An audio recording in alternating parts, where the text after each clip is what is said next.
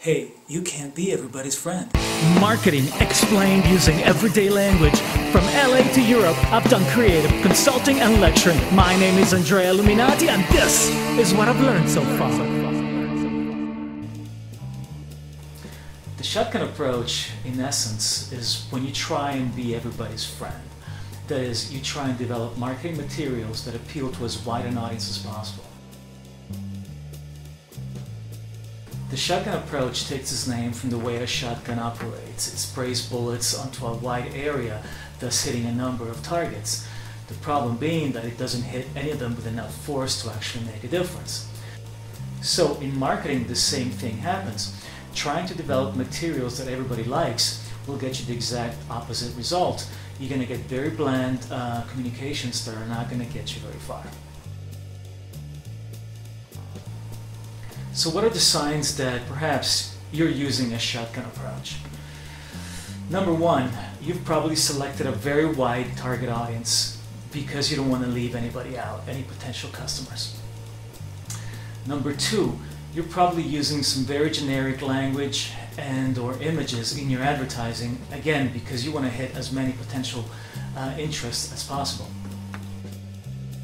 And number three, you're probably mentioning every single thing your product does in your advertising because you don't want to leave anybody out, and God forbid you might lose a potential sale. The problem with this approach, again, is that you're being so generic, trying to get as many people interested as possible.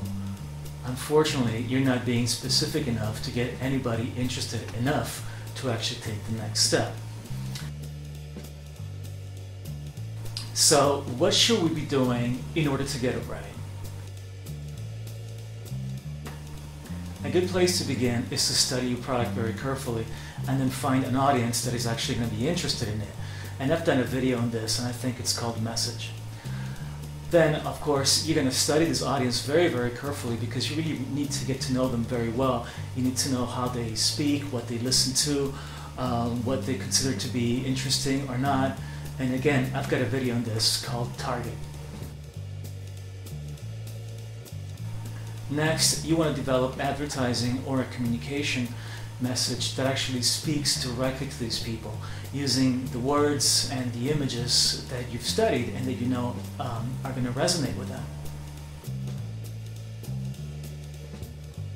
Lastly, and perhaps the most difficult of all, you need to have the discipline to only talk about those things that you've discovered your audience cares about.